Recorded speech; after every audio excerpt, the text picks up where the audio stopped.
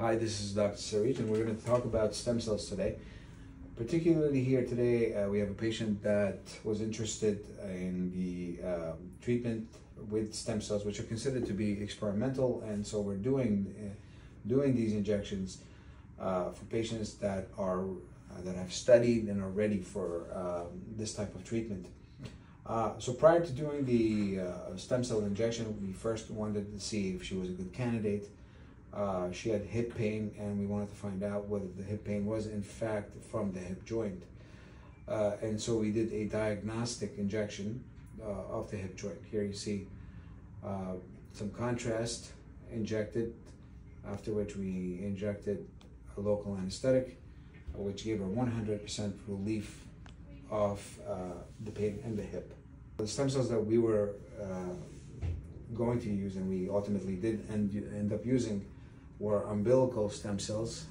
These are stem cells that are obtained from the cord of the umbilical cord of newborn cesarean section babies that they're donated by the mother. It does absolutely no harm to the child because it is no longer effectively a part of their anatomy.